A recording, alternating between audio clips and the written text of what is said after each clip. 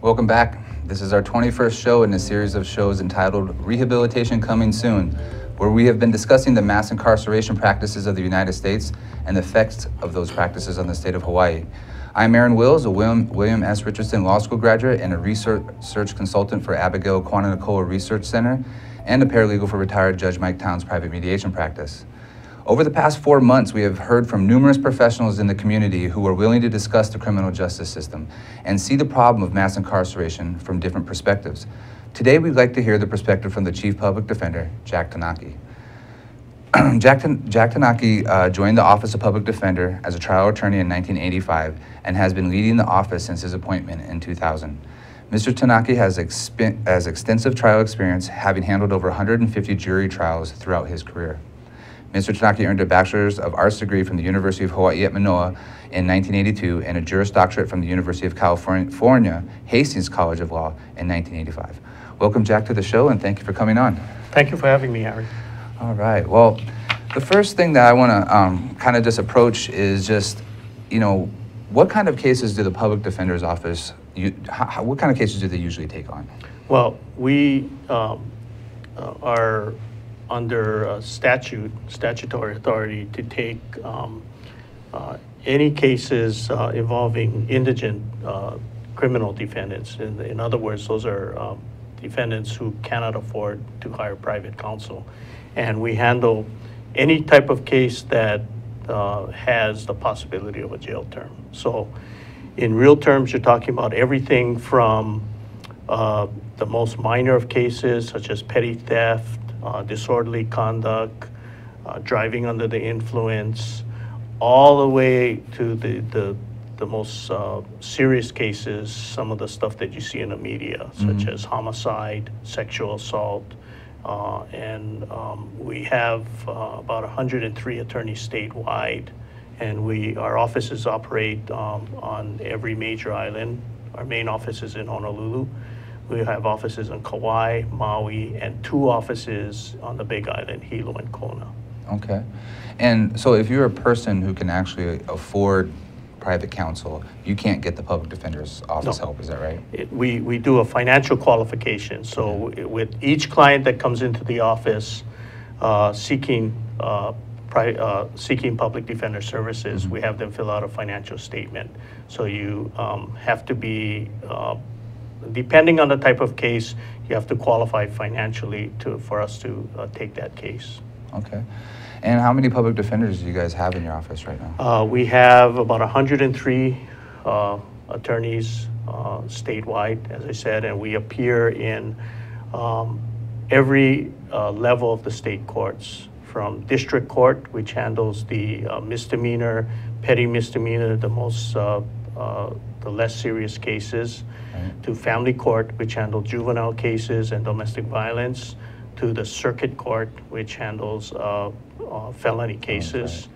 And also we do cases on appeal to the Intermediate Court of Appeals as well as the Supreme Court. Oh, wow. Okay. Now, what is the current structure of your office? How is the office run? I mean, do you guys have like a group of supervisors, a bunch of teams you guys work with? We have as in every state office, we have a supervisory staff that administers a staff of attorneys that mans each particular court. So mainly we structure our office to go by the level of case that is handled in that particular court. So for instance, Honolulu, we have a district court section, handles a lot of the traffic offenses as well as the more the misdemeanor, petty misdemeanor criminal offenses, the things I talked about, like petty theft, disorderly conduct, simple assaults, barroom fights, those kind of things. And then we have the family court division, which handles juvenile offenders, as well as domestic violence, and then our circuit court division, which handles the more serious felony offenses. That's things that you see in the media. Right. Now, I know you guys, you kind of, I know a lot of public defenders, and I've had a lot of friends who are actually public defenders, and they don't complain about their caseload, but it's just known. When you work as a law clerk, you know that the public defenders have a high caseload. What are some reasons for that? Well, the biggest reason is that over the years, the legislature has passed more and more criminal offenses, and which affect a lot more people and are outlawing more and more types of conduct, and also adding to the high caseloads that people are just unable to afford private attorneys. Right, yeah, If that's true. I'll give you an example. If you are charged with a DUI, and this is a pretty simple case, happens every day, you need to probably have $2,000 to $3,000 in liquid assets to hire a private counsel. And that's at the low end. Okay, if you get charged with something like a burglary or any type of felony offense, it just goes up from there. So you know, simple burglary, you might need $5,000 to $10,000 to hire a private attorney. Right. So you can imagine how many people cannot afford to hire counsel or to hire attorneys for their children who may get in trouble. That's So, that's yeah. true. Well, let's kind of switch gears here and let's talk about the specialty courts. You know, I know there's and these are just the ones I know of. You can drug court, mental health court, veterans court, and hope probation, and we can take those apart each by one if we want to. But how are these specialty courts benefiting defendants? Well, the specialty courts have really blossomed in the last probably 20 to 30 years in our court system, and I think that the main motivating factor for creating these various specialty courts were the growing number of cases, especially drug cases. In the case of drug court, court. Actually, the first real specialty court was the family court system, because that's the system where you dealt with the juvenile offenses. So, but you know, that structurally was created by the judiciary a long time ago. But so I would say that was the first specialty courts. But then, in recent years, the last 20 to 30 years, you have courts which address different types of subject matter, and the drug court is probably the original type of this specialty court. And the theory behind drug court is there's so many offenses which are either directly involving drugs, like possession of drugs, distribution of drugs, or are a symptom of drug use, drug abuse, like theft. A lot of people have to commit theft, burglaries to support their habit. So the drug court came about as a way to deal with all of these cases and all of the problems that are caused by substance abuse. And then from there, you had development of other types of courts, the most recent of which is the Veterans Treatment Court, which you have so many veterans now are coming back, especially after the Iraq and Afghanistan wars, and they're having some real adjustment problems. And those problems include a lot of times substance use, excessive substance use, but also a lot of domestic problems. So a lot of you have combat veterans that are suffering from post-traumatic stress syndrome and those types of ailments. And so the Veterans Court was developed as a way to recognize what these veterans were suffering from, recognize their unique problems, and try to treat those problems humanely and compassionately. And it's been a real success. So that's basically, in a nutshell, how these specialty courts came about. Cool. Well, you know, I used to work for Hope Probation as a law clerk for a while. And, you know, one thing that I kind of, you know, Judge always tried to compare what he called probation as usual versus Hope Probation. Yes. So, you know, and when I looked at it and I took a step back, I says, you know, if you're going to have to be put under a whole bunch of rules for probation, Hope Probation is the best thing there's going. Right. Because the way it works is if you follow the rules for 2 years, Judge cuts your probation, you know, at the 2-year mark. Okay, there's no more reason for you to go through any more of this because you've showed for 2 years that you can pass all the drug tests, you can, you know, follow all your probation officer's rules. So, I mean, I think programs like that really need to get more attention because, you know, if you're going to have a bunch, the problem is on the back end of it. If you're one person that messes up a lot, you're going to do a lot of jail time. So, sure. Yeah, and you know, programs like that have Hope Probation and Drug Court have their success is proven, and they've saved so many people from what would have been longer jail terms. So these courts pay off from the standpoint that not only do they compassionately treat the offenders, but they also save the state a lot of money because it costs a heck of a lot to incarcerate people. That's right, because incarceration, I believe, costs somewhere around 50 to 60,000 a year or more. Yeah, and then when we go into the numbers deeper, when it's if a woman gets incarcerated and she has 3 children and she's a single parent, you know, and all the kids become wards of the state, and so the cost goes up from there exponentially. Let's see, there's something I was going to ask you about. To go into, just to ask a little bit about drug court.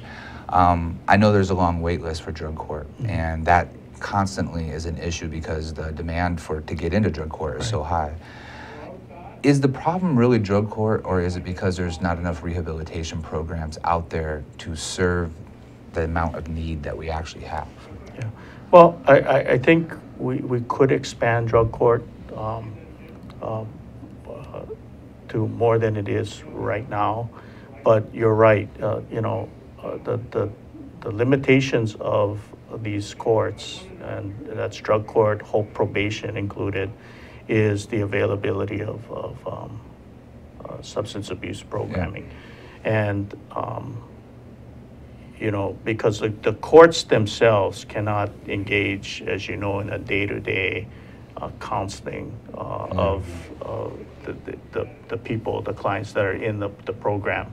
That has to fall upon the substance abuse programs. Right. So there is a great need for that. More money needs to be put into these programs so that they can accommodate more persons.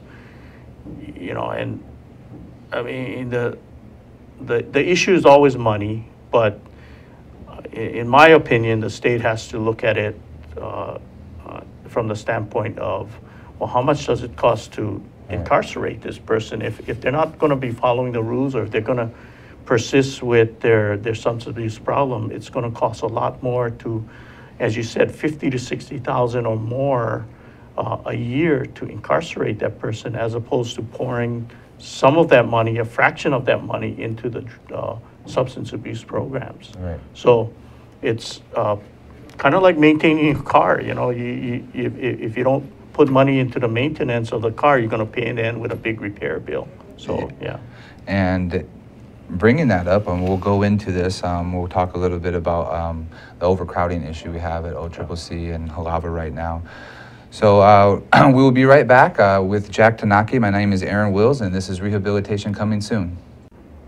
Hi, I'm Stephen Philip Katz. I'm a licensed marriage and family therapist here in Hawaii, and I'm the host of Shrink Wrap Hawaii, which is on Tuesdays at 3 o'clock. Have a great summit. Take care of your mental health. Aloha, my name is Danelia, D-A-N-E-L-I-A. And I'm the other half of the duo, John Newman. We are the co-hosts of Keys to Success, which is live on ThinkTech live streaming network series weekly on Thursdays at 11 a.m. Aloha. Aloha. Hey everybody, my name is David Chang, and I am a new host for the show, The Art of Thinking Smart. I'm really excited to be able to share with you how to get the smart edge in life. We're going to have awesome guests in the military, business, political, nonprofit world, so no matter what background you're from, we have something for you. Please join us every other Thursday at 10 a.m. at ThinkTechHawaii.com or on theartofthinkingsmart.com. I look forward to seeing you.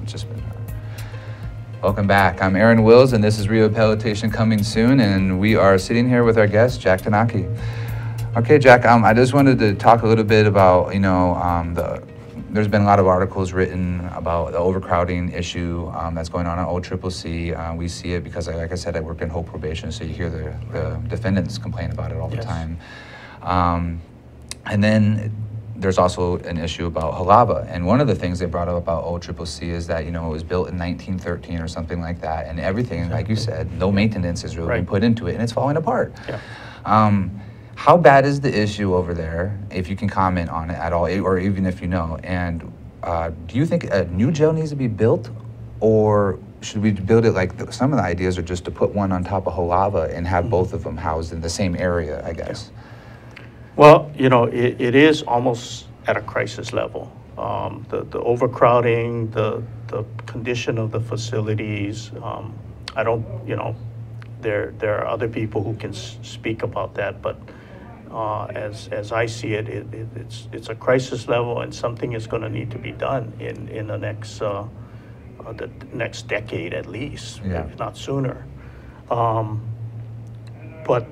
the question and the debate at this point is going to be, what do we do? Do we, you know, maintain the current facilities that we have?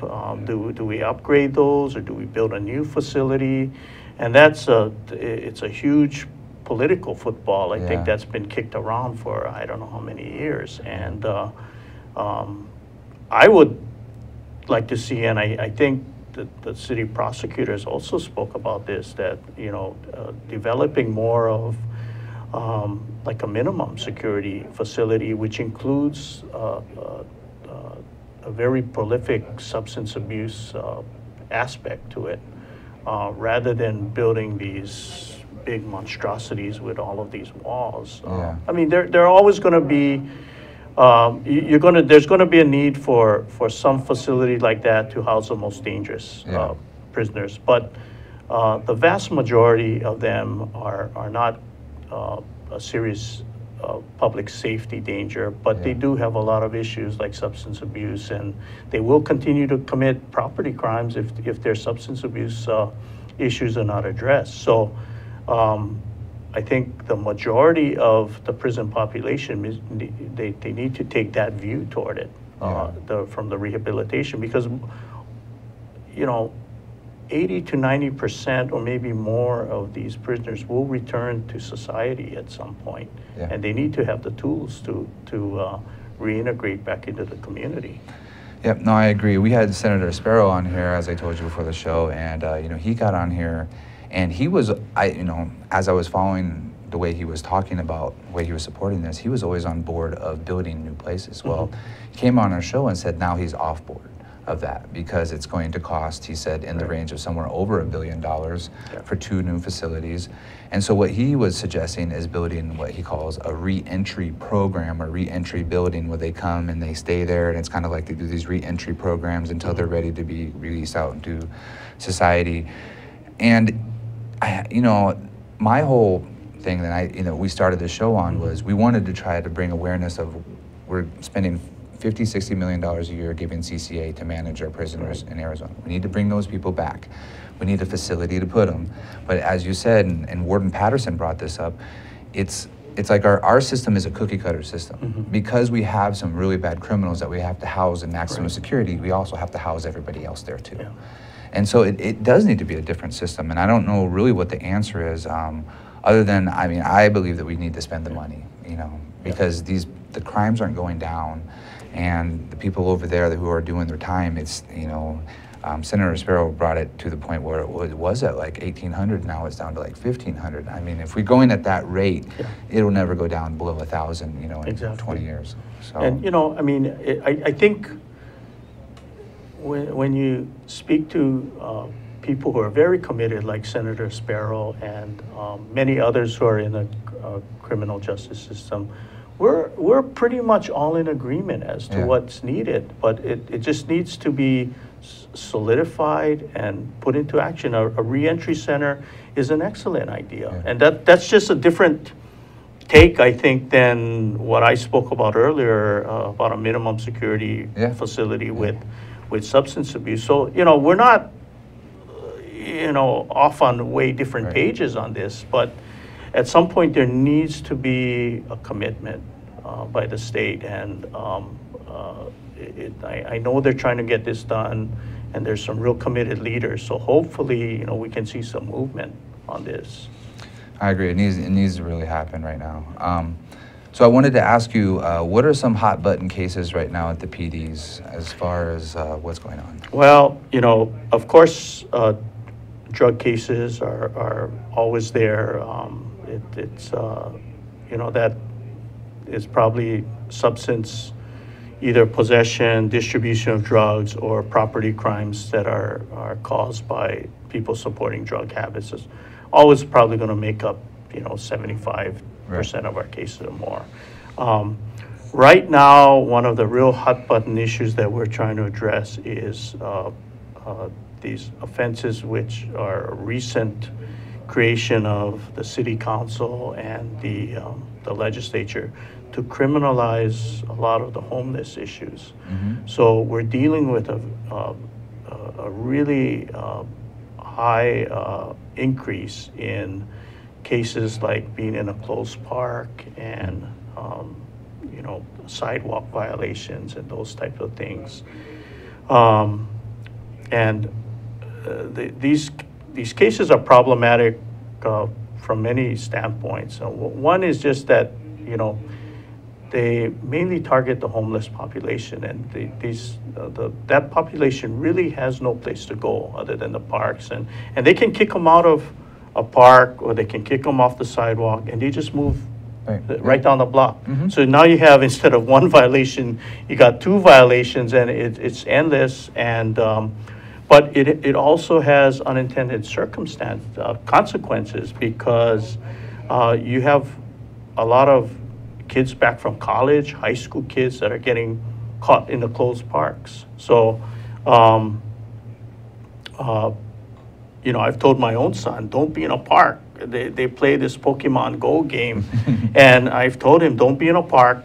You got to look at the sign when the park closes, because what happens is these citations, the police come to the park, they issue these citations, involves a court date, and you got to get an attorney and everything. A lot of people think, well, we can just pay it by mail, or it's like a traffic citation. That's not the case, because the law that was created a criminal offense. So now you got to get an attorney, you got to go to court, and if they're back home from college for the summer, they got to move around their court date to adjust to when they're going to be back home again. So it's a hassle, and it was never intended to. I don't think it was ever intended to criminalize these people, but that's the effect that it's had. So it's been an overreaction to the homeless situation from the standpoint of making these violations criminal, and then it just ensnares all of these other people. So how long has that law been on the book? Has it been on for a year yet? It's been on, the closed parks has been on for a few years now. So how many cases a year do you see, just closed park cases? Actually, I think between the last fiscal year and this fiscal year, there was an increase of, I think about, the last statistics I saw from the court, of a few thousand cases. Wow. So it may have been on the books earlier, but it wasn't really being enforced. But now, because of all of the pressure from the public regarding people in the park and on the sidewalks, the police have started enforcing it. So. Oh, I can understand that, and that doesn't sound like there's an easy answer to that, because like we were talking about earlier, the homeless issue, they're just moving them around. Right. They're not really solving the actual underlying issue, which is the cost of living. And we've fought against these bills in the legislature, but unfortunately it's understandable if you live or work in a certain area of town, and you start seeing encampments crop up in that area of town.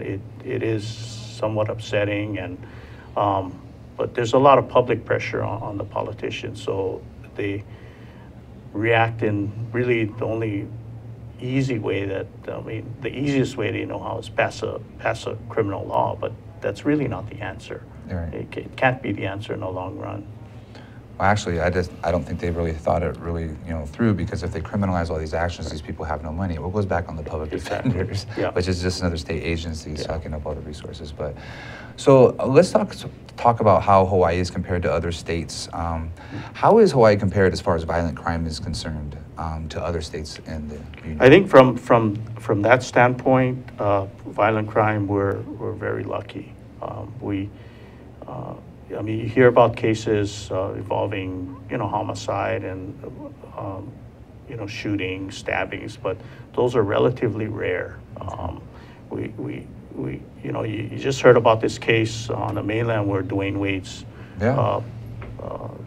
cousin was shot. Crossfire, and we, for the most part, we don't have those types of incidents happening here. And one of the reasons for that is Hawaii has very strict gun laws. And that's why in this whole debate about, and I understand the Second Amendment, the people who are strong on the Second Amendment, but, Hawaii is very restrictive in where you can carry a firearm, how you have to secure the firearm.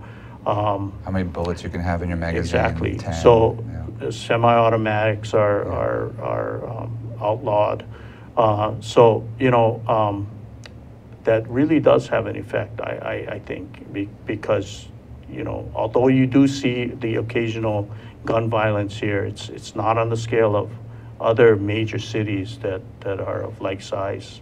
Yeah, just to give a little background on what Jack is talking about, Dwayne Wade's cousin was a female walking on the side of the street with, I believe, a daughter, walking her daughter, and there was exchange of gunfire between, they think, gang members, and she was hit as a bystander and killed.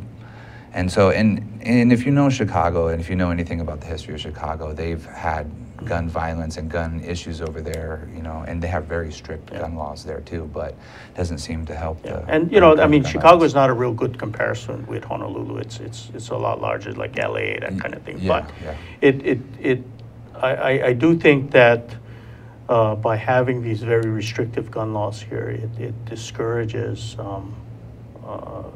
those types of crimes from going on. I agree. Well, we're at the end of our show, so thank you very much, Jack, for coming on our show today. Thank you, Aaron. It was a pleasure. All right, and so join us next week for another show of Rehabilitation Coming Soon as we continue our discussion of the criminal justice system and the effect of mass incarceration on the state of Hawaii. And stay tuned, because coming up next is Sustainable Hawaii with Kirsten Turner. Thank you.